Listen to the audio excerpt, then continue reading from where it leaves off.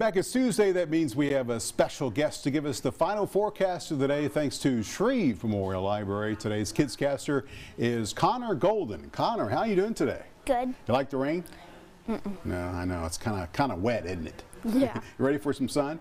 Yes. Well, you're going to tell us maybe about some sun on the way. So when it is sunny, what do you do in your spare time outside?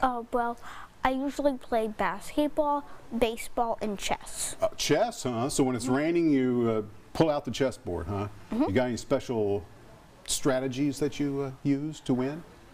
Oh, well, good. So are you very good? Yes. You think you could beat me? You probably could. Well, now, guess what you get to do? You get to test your skills of being a meteorologist. You ready? Connor, tell us about some weather. Well, today the wind will be ending in a cool of 47. And tomorrow we'll have morning clouds and afternoon sun with a high of 72. And on Saturday and Sunday we'll have a low in the 40s and a high in the 70s. Lows in the 40s, highs in the 70s, lots of sunshine, perfect weekend for baseball, right? Yes. All right, ready for some baseball practice?